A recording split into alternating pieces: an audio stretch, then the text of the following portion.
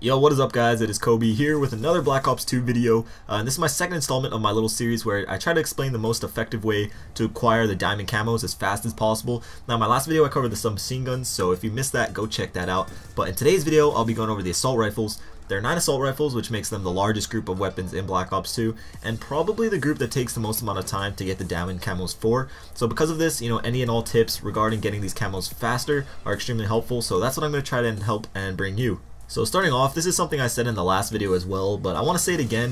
When going for headshots, always try to use the highest level unlocked weapon possible, meaning once you level up and unlock a certain gun, use that gun, because once you prestige, you won't be able to use that gun until you unlock it again. And the last thing you want to do is complete all the earliest weapons, prestige, and be left with nothing to work on.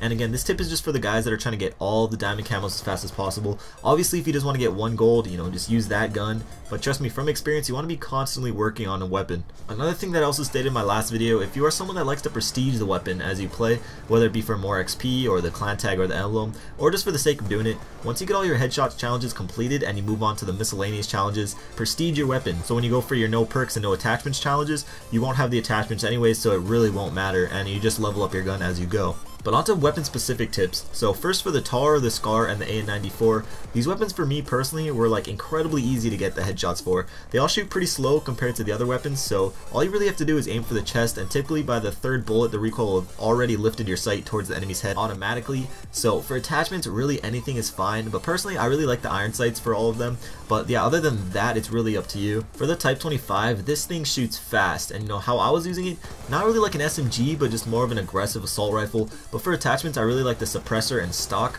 Again, just the standard iron sight. And if you really want to use primary gunfire, fast mags can be pretty helpful as well, because the Type 25 just unloads bullets incredibly fast. But moving on, we have the M27 and the M8A1. Both of these guns are really accurate, and even from really long ranges too. So I just use them like in a normal assault rifle with a red dot sight, and anything else that you want really. Don't really like suppressors for them. I felt like I wasn't getting as many headshots when I had it on, but yeah, those two are a piece of cake to get. And the last kind of group I have consists of the SWAT, the FAL, and the SMR. And for headshots with these weapons, I personally like the target finder, and I'm sure a couple of you guys, despise it and just think it's the noobiest crap ever. But for getting headshots, I really do like it, not because of the red box that it gives you. That doesn't help at all, with getting headshots, but the sight reduces sway a ton on the weapons, and with these 3 guns you only need like 2 shots to the head, so limiting sway is way more important than reducing recoil. But other than that, I like to use quick draw because the ADS time is kind of long for my taste with the target finder.